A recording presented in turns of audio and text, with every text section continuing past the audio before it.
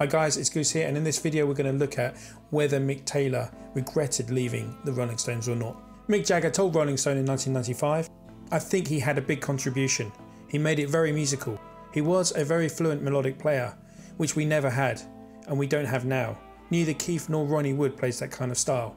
It was very good for me working with him. I could sit down with Mick Taylor and he would play very fluid lines against my vocals. And he was very pretty, and it gave me something to follow, to bang off. Some people think that's the best version of the band that existed."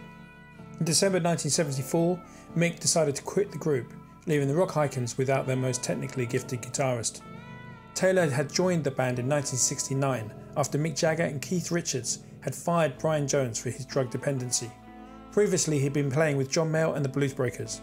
And when Jones and the Stones parted ways, Mayall suggested that Mick join the group. He made his live debut at a free concert in Hyde Park, London on July 4th, 1969.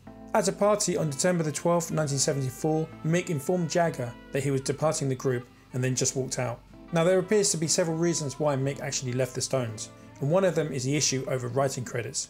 Although according to Mick Taylor this was not the main motivation. He says, "I was a bit peeved off not getting credit for a couple of songs, but that wasn't the whole reason. I guess I decided to leave the group and start a group with Jack Bruce.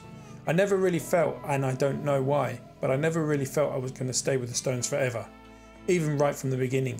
While the Rolling Stones were working on their album It's Only Rock and Roll in Munich, Mick Taylor couldn't make it to some of the recording sessions because he suffered from acute sinus problems and needed to undergo surgery. When he finally recuperated and went back to playing with the Stones, he and Keith Richards didn't get along. It wasn't sudden though. Speaking about the time when they were working on Exile on Main Street in 1972, Mick Taylor told Classic Rock, "Keith wasn't at his most communicative then. He wasn't as outgoing. I'm choosing my words carefully here, but instinctively, yeah, we got on." In October 1974, ahead of the release of It's Only Rock and Roll, Mick Taylor stated that he co-wrote 2 songs with Mick Jagger, Till the Next Goodbye and Time Waits for No One. But when Kent showed him the record sleeve, Mick Taylor's name didn't get any songwriting credits. More than that, Jagger actually promised Taylor that he would get the credit. Mick Taylor had said in another interview, "I was peeved about not getting credit for a couple of songs." On December, while the other Stone members were partying in London, Taylor told Jagger that he was leaving the band. And when asked about his departure, Taylor finally set the record straight. "Yeah, I could write a book about that. From the moment I joined Mayall, right up to 1974, I've been working all the time. I was completely used to either being in the studio or being on the road. It was with someone else. I just needed a break." In Keith's autobiography, Life, Keith Richards says of Taylor's playing, "The melodic touch, a beautiful sustain, and a way of reading a song." But Keith Richards also calls him shy to the point of being very distant. And Richards also claimed that his departure left the Stones in the lurch. Mick Taylor was quite often painted to be the quiet guy. In the studio he seems to have had a louder voice.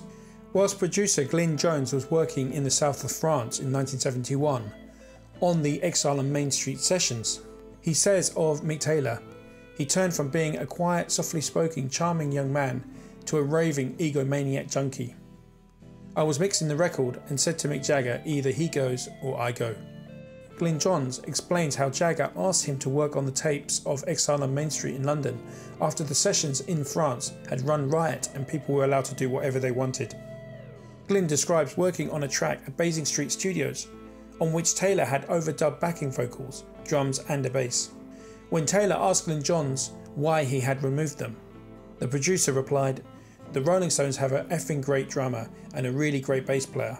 You, Sunshine, play the guitar and you'll hear it rather nicely when I finish this." It was then left to Mick Jagger to ask the guitarist to leave the studios, so Glyn Johns could continue mixing the track to his satisfaction. Mick Taylor would leave the Stones 3 years later in December 1974. Talking to the Daily Mail, Mick Taylor says, "People are always asking me whether I regret leaving the Rolling Stones. I make no bones about it. Had I remained in the band, I would probably be dead. I was having difficulties with drug addiction and couldn't have lasted, but I'm clean now and have been for years. My life is so much better now than being a drug-ravaged member of the Stones, so no, I don't regret leaving." But people who really know me ask the other question, whether I regret joining the Stones. To me that's far more astute.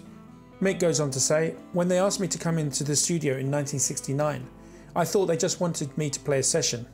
I sort of liked them, but was never passionate about the Stones. In some ways I like the Beatles more. At the first session I overdubbed the guitar on Honky Tonk Woman, but I thought they were all a little bit vain and full of themselves.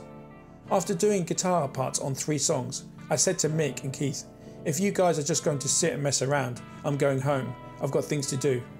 I told them to give me a call if they wanted me to do anything else. The next day, Mick called and asked if I wanted to join.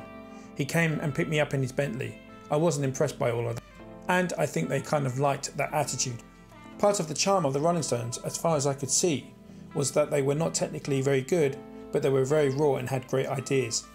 That was part of being a rock musician, especially in America, and they always had people around them telling them how great they were. And to try some of this or that, I hated that. Keith in particular was surrounded by people telling him how great he was when he could hardly keep his eyes open. Several times the band almost broke up. Keith had his own separate social scene, and it was obvious there was a lot of drug taking. There was also problems travelling to certain countries because of all the drug convictions. When I left John Mayall, I was a London musician with London friends, but because the band wanted to live in France to be tax exiles, I was forced to go along with them. I didn't need to be a tax exile. I didn't have financial problems to hide. It was all very well being with the Stones and apparently making all this money, although no one really knew how much because it was all on paper. But I was losing my friends and missing the scene in London. I began to realise how big an effect the Stones was having on my life. By 1974, I felt I'd gone as far as I could with the band. I didn't think they'd stay together. The records were all doing well, but the band was falling apart. It was in chaos. Mick and Keith weren't talking or working together, and it was taking longer and longer to make the albums. So as well as Keith's addiction, there was Mick's frustration and my own disenchantment and disillusionment with them. I was a bit impulsive back then. I had a reputation on stage of being quiet, but off it I wasn't. We used to fight and argue all the time, and one of the things I got angry about was that Mick promised to give me some credit for some of the songs, and he didn't. I believed I'd contributed enough, let's put it this way. Without my contribution, those songs would not have existed. There's not many, but enough, things like Sway and Moonlight Mile on Sticky Fingers and a couple of others. I took offence and that was a factor in my departure, but I'd never seen being with the Stones as a permanent thing. Mick suggested taking 6 months off, but I've never been good at taking advice. Maybe I should have listened. When I left, they cut off my money for a year, just like that. But I had to leave because I was frustrated. I had a creative relationship with Mick, but I was also bored for a lot of the time. I wanted more, and they wanted to remain the same. I also wanted to deal with my drug problems. I believe if I removed myself from that situation, I would sort myself out. I was addicted then, using anything I could get. Mick says regarding his royalties from the Rolling Stones, in 1982 they stopped paying me. They'd signed to a different record company and had new contracts, and they were advised they didn't need to pay me anymore. Until then, I'd had a contract with the Rolling Stones Records, which was licensed to Atlantic Records, the same contract as the rest of the band. I should have gone to a lawyer, but instead I called them rude words and asked how they could stop paying me. They all know it's not right, in fact it's outrageous. They get all the money and I get plaudits and praise, even from Mick. I've tried to talk to Mick a couple of times, but I realise that hiring a lawyer is probably the only way they'll take me seriously. But they figure I'm not going to do anything about it. Mick concludes the interview by saying, I'm going to do something about it because it's morally wrong to cut my royalties for those 6 albums.